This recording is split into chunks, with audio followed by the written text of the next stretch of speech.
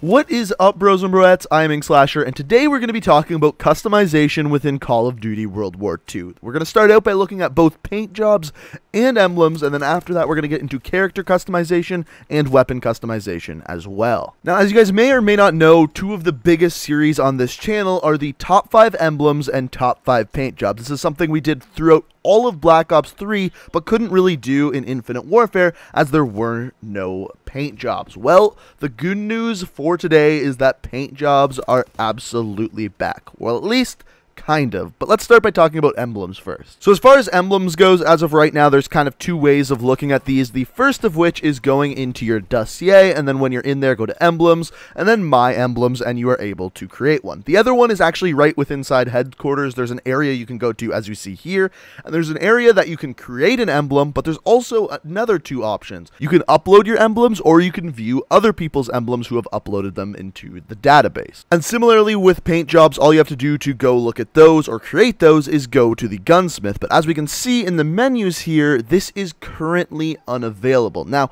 I personally have no idea when this is going to become available, but if I was a betting man, I would say it shouldn't be more than a couple of weeks. The reason why I say that is because if we look back at Infinite Warfare, they also advertised things coming soon to the game, and they didn't put them out for 2 months, and they really did get criticized for that. So I couldn't see Sledgehammer doing the same thing. On top of that, another thing that we know about that's in the headquarters that isn't there as of right now is raids. There's supposed to be these raids where airplanes come and attack the headquarters and you have to defend them off, and as of right now that's not in the game either. So I would assume that they should be adding those at around the same time as they add paint jobs and a place for you to actually share your emblems. But what I will say is, as of right now, what we are going to do is I am going to restart the series top 5 emblems and top 5 paint jobs. As of right now, it's just going to be emblems, but if you would like to submit your emblems or paint jobs in the future, the way to do so is just send them to me on Twitter, just at Inkslasher.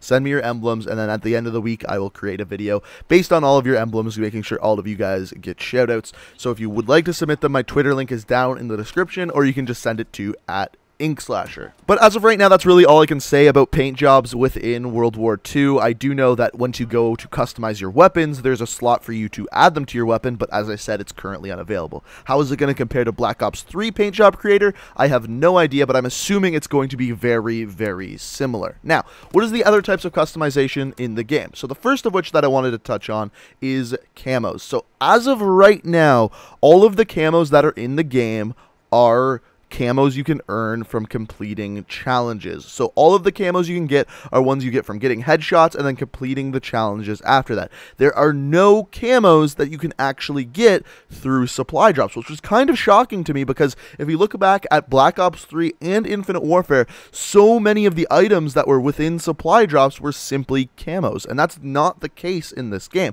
which is pretty damn interesting. All of the camos as of right now, this may change later, are ones that you can actually earn. Another two things that you can add to your weapon are both your clan tag and a kill counter. Now, this is done by prestiging the divisions. Once you prestige divisions, you then unlock these two items for your weapon. So in other words, if you would like to unlock the kill counter for a sniper rifle, you have to prestige the mountain division twice. Similarly with SMGs, the airborne, infantry, assault rifles, so on and so forth. And the final thing that you probably have seen yourself receiving a lot of through supply drops are sweetheart grips. Now, these go on pistols, and as you can see here, they basically just put an image under your grip. They're a brand new way of customizing it, and I can't wait to see what people do with these when they are also able to put a paint job on their weapon as well. I think that'll be very, very interesting. And then finally, we have our character customization. Of course, you can choose what your character's face looks like, but there are some other things you can do as well. One of which is put on a new helmet. As of right now, I only have 2 helmets and don't really know how you can earn more of them, but like I said, those are one thing that you are able to change.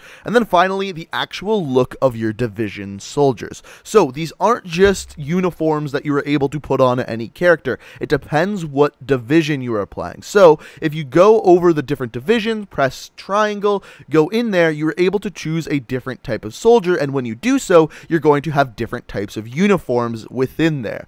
Now, all of these items are received through either supply drops, or you can buy them through collectibles. selections. And as I mentioned before, they are division dependent. So only certain uniforms work when you're playing as certain division. And guys, that's pretty much it. Those are all the main aspects of customization. Of course, like I said, we are going to be doing top 5 emblems and paint jobs once paint jobs are actually available in game. And if you would like to submit yours, the way to do so is just send them to me on Twitter.